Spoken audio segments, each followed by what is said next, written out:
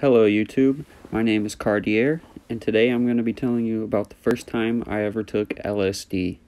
This was about 5 years ago. I was about 16 years old, and I recently flew back to my hometown to visit some friends for spring break.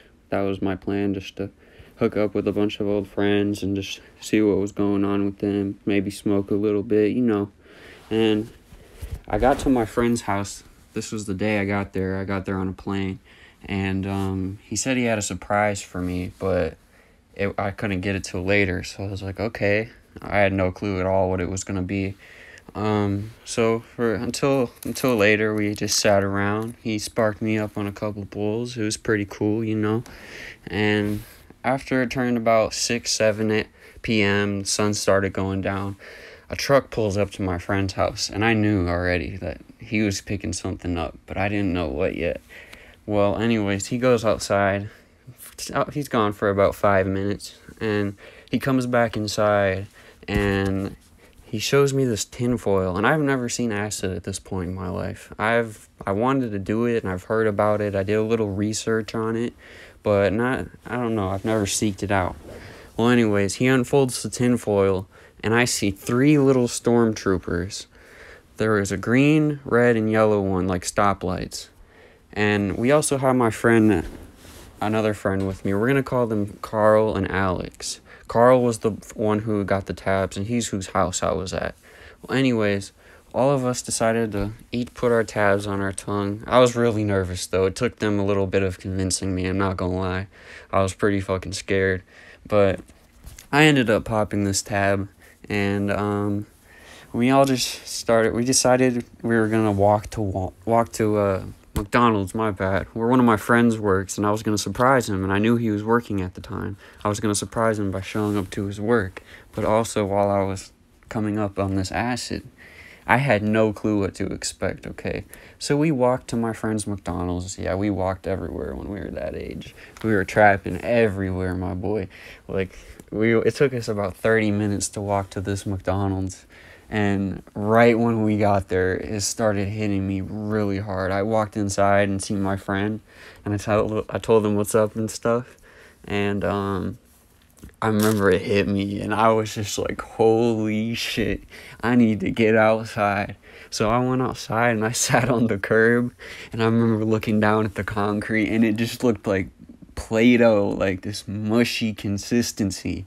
I had no clue, I didn't even know what to do. It was a little bit overwhelming, but it was just crazy. And I remember I told my friends, Alex and Carl, the ones I walked there with and took the tabs with, I told my friend, I was like, bro, we gotta get back to your house. This is insane. And he's like, okay, you're right. And he calls his dad to pick us up. This was a huge mistake. Once his dad gets there, we all get in the back of his truck. And the whole ride home, it wasn't a far drive. It was about probably a good 5-10 minute drive back to his house. But the whole ride home, I could not stop laughing. I was just dying. And when I seen his dad's face, and his dad knew something was going on. He knew. We all had bowling ball pupils. That shit was crazy, dude. And he knew something was up. It was insane. And we eventually got back to his house and scurried back into my friend's room really fast to avoid his dad.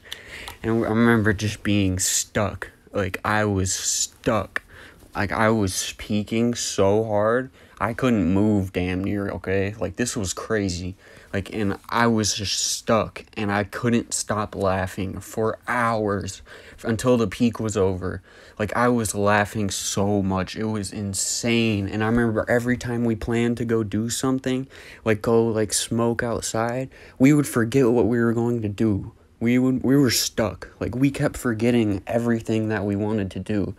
And that was just so crazy. I remember just laughing. My friends kept calling me Hammy from over the hedge, and it would make me laugh even more. I don't know why. That shit was just so funny.